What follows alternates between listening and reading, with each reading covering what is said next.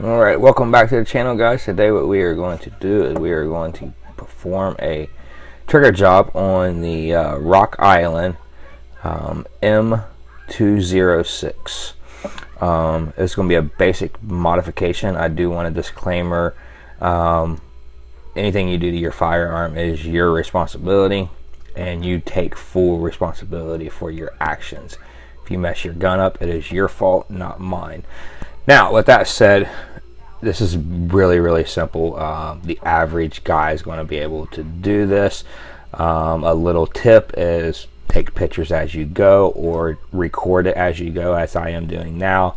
So that way you can come back during disassembly if you're having any issues.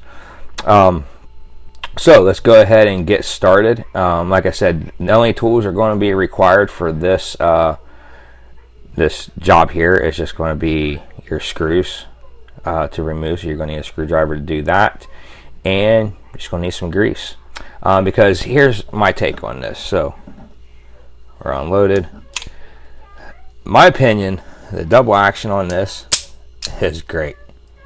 Awesome. Single action, if you watch the trigger, it don't move. You apply some pressure. So very clean, very crisp trigger break. And even double action, if you stage it, hardly any over travel. Very good. So I don't think it needs any spring replacements or any smooth and tune. So what we are going to do is we're literally just going to open this up and we're excuse me, and we are going to apply some grease in certain areas that is just going to enhance the smoothness. So let me get these grips off and we will begin. Alright, once you remove the grips, you'll be ready to start the first step. But before we get going, I just want to show you what this gun will potentially look like with the plastic grips on there. If you're going to use this gun for a shooter, or even possibly a backpack gun or a glove box gun, this might be the grip for you. It's going to eliminate that high arch, allowing you to have a better placement to the trigger, also allowing you to come further up in your the webbing of your hand to get a higher bore axis up onto the gun. So probably going to be a better grip for a shooter, but I kind of want it for the wood on there for the cosmetic look. So once you get that off there, you're going to be ready for step one. Step one is going to be to double check, make sure that we are clear. We're going to cock this hammer, but at the same time you want to make sure that this plate does not move out of them little grooves, like so. And as you can see, there's a little hole in that guide rod. Okay, that hole is allow you to get something in there. A lot of guys use paper clips. I actually don't have one readily available, so what I'm going to use is this dental pick that came with the cleaning kit, and just going to insert that like so. Okay.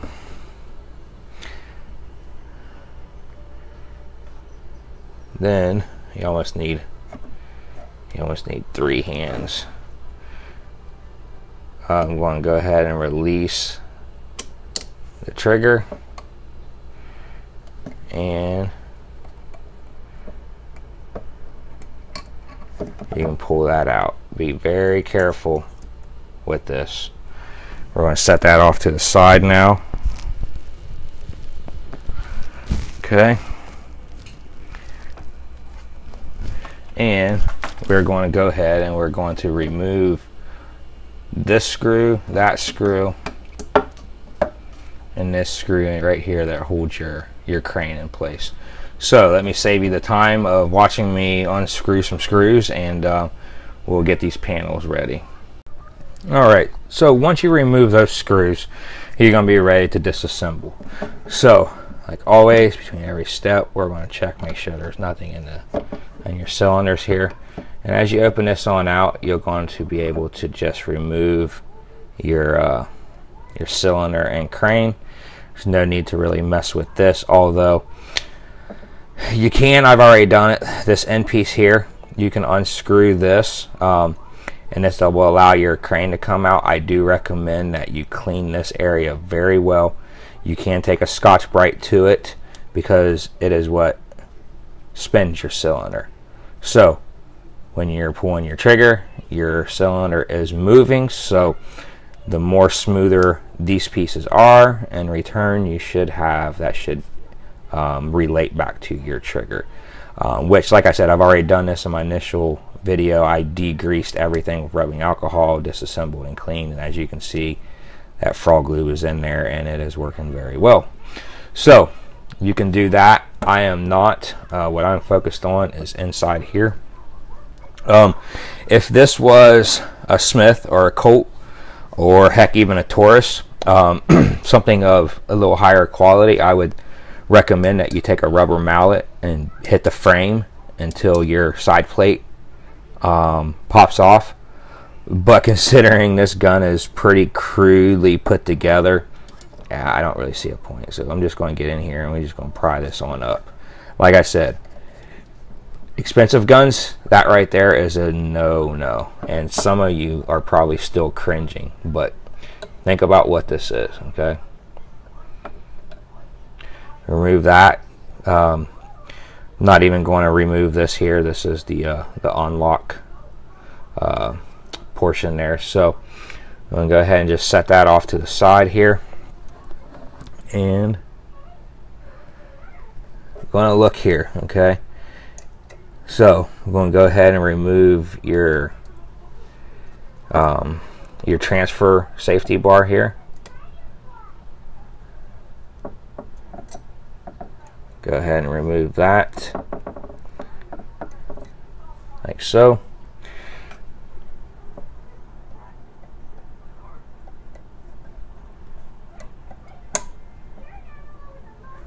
And we should be able to, in theory, pull the trigger and it should release the hammer. Like I said, being very careful here. Okay, so there's two things that I'm going to be using. Okay, I'm going to be using this actual gun grease here. What I have done is I've put it into this applicator here, which is literally, we all probably have these and know what these are. And then I'm also going to be using the famous Glock grease, which is Loctite anti-seize. Okay, so let me go ahead and clean this up a little bit in here with some Q-tips, and that way I can remove some of this Froglube and get it ready for this grease. Alright, so I got that all cleaned up. I basically just wanted to remove some of the Froglube that was in there, because Froglube and regular petroleum don't mix too well, and we're getting ready to pack this with grease. But you know, on this here, I mean, when you look at this, I mean, there's not really a whole lot of rough edges. Now, you know, you look at this here, you can tell it was a casting, so there is kind of some rough edges. But as far as the trigger components go, you know, it's not too bad. It's not too hateful for what it is. Forgot a little bit there. So yeah, just basically, if you're doing this and you haven't had it apart, you know, you're going to definitely clean all that old oil and stuff that's provided. So all I'm going to do is I'm literally just going to apply an excessive amount of grease here. Okay, this is where your hammer rides. Okay, so all we're doing is just applying grease to areas that could possibly have some friction. I'm going to, here up in front of the trigger, some grease in there, and grease down in here. I could go further with this and actually remove the trigger and do the same thing to that pin as I'm doing to the hammer.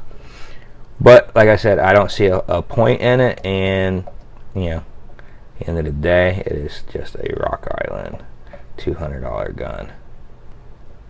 Apply some grease to all these pins here. Okay, and then I'm actually going to inside the hole here. Let's focus. Inside the hole here, I'm actually going to get some grease inside that hole. Okay, and I'm going to just smear some on the outside edge here. Okay.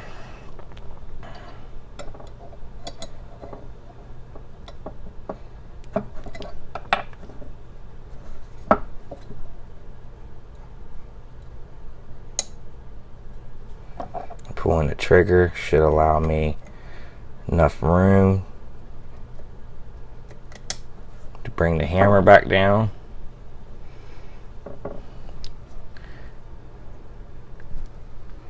Sorry, I'm focused on what I'm doing here. I'm sorry if it was out of focus.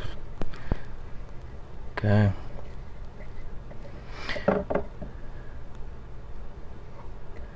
All the contact points right there, we're going to put grease in.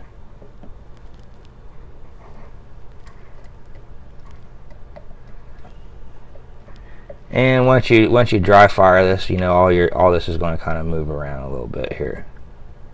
But one of the nice things about grease is that, generally speaking, it sticks where you put it. If this thing ever did take a spill in the water, you know, it's going to stay protected and all that good stuff. So while I have this grease out, I am going to go ahead and put Libris's amount here on, and that hole right there is where the hammer pin comes in. So I'm just going to kind of spread it around here in case there's any areas here that is going to be a friction point. This right here is going to be a spot where the hammer or the trigger pin is going to rub. So you're probably wondering, well, what are you going to wind up putting the copper grease on? Well, on top of this ball here, where your guide rod from your hammer spring is, I'm actually going to put some here, and then in the little cup, because it's actually a rubbing, almost like a ball joint in a way. So by putting this in there should help smooth that area up. So I'm going to go ahead and do that now. I'm sorry if I'm breezing through this. I want to make this video as short as possible for you guys. Okay, let's put that on there like that.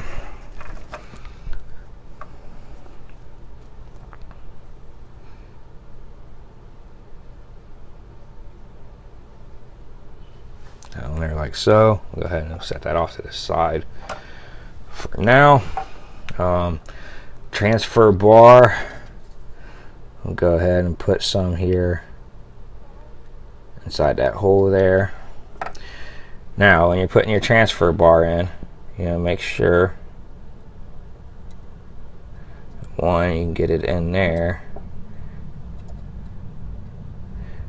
Okay, and then you want to make sure this little spring comes up behind your I believe it's called the crane.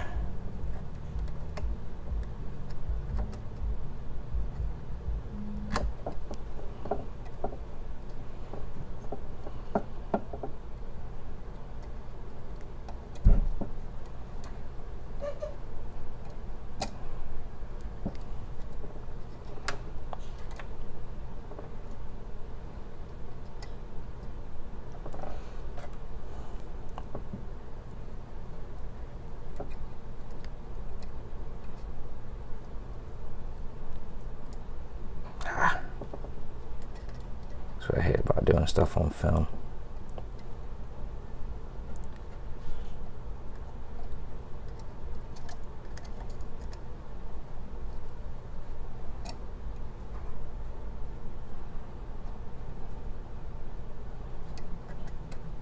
Okay, pause.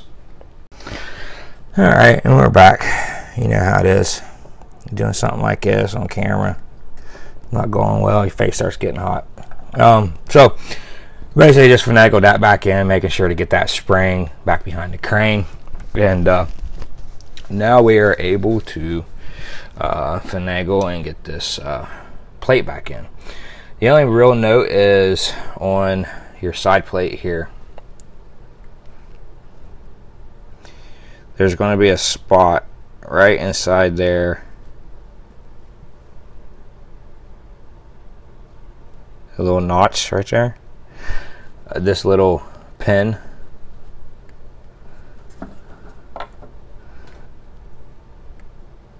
Right there. They need to line up. So as you put this on, you need to kind of move this back and forth here to make sure that those properly line up. So you got to start it in from the top first. There's a little notch on the top here that kind of lives up underneath there. At the same time,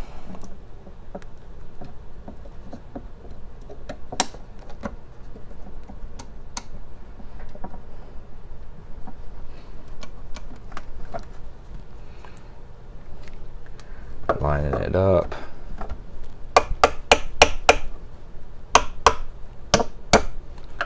Function test it first, just make sure that this moves back and forth freely. Okay, now we will be able to go ahead and reinstall our hammer spring and guide rod. So we'll go ahead and do that. At the same time, you're going to pull the hammer back and make sure that those two line up. Okay, go ahead and cock it all the way. We'll be able to remove whatever you had in here, preventing that from sliding off. And why I got it like this, I'm going to go ahead and just kind of spread out a little bit there. You can remove some of it. Okay, at this point, I'm going to let this down easy, like so. A little access in there. I'm going to go ahead and get the grips put back on, get the screws back in, and we will just see how this thing turned out. Alright, so there you have it. She's all put back together. Before you put the grips on, if you wanted to add like a couple little drops of oil to that guide rod and spring, which I did that during the initial cleaning of this gun, treated it with Froglube. Same thing, like I said in the beginning, if you wanted to clean out and lubricate or even put a light coat of grease here and going through, that way you get a good nice spin there.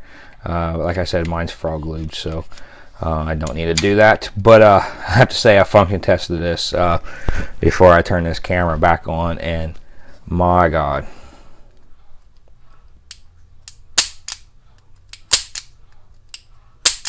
I mean, if you just watch the hammer, there's no stuttering on the way back, there's no staging. Single action. It's almost sketchy. I mean, it was sketchy before. But, I mean, as you can see, the trigger don't move. You just apply some pressure, and it just breaks. And if you can just tell when you, just the sound and listen to that.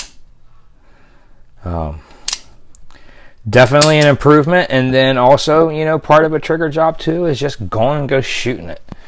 All right, dry fire is set and play with it. Multiple things are happening when you're doing that. One, the gun is training you. Two, you are training the gun.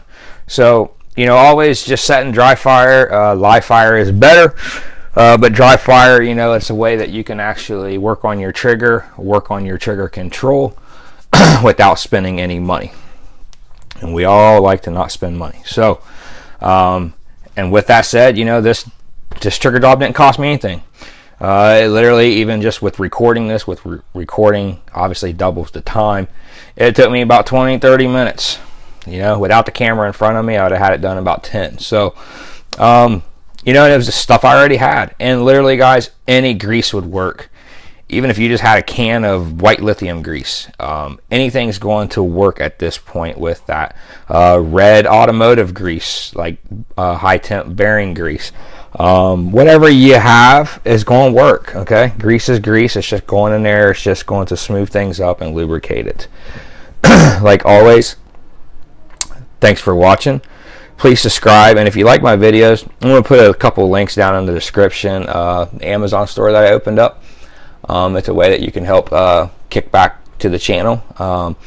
If not, it's cool. Just you know, if you like the video, please hit that like button, subscribe, and most importantly, share, especially any social media sites that you're a fan of. And till next time, we'll see you. And I want to encourage you to be performance driven in life and demand greatness. Thanks for watching.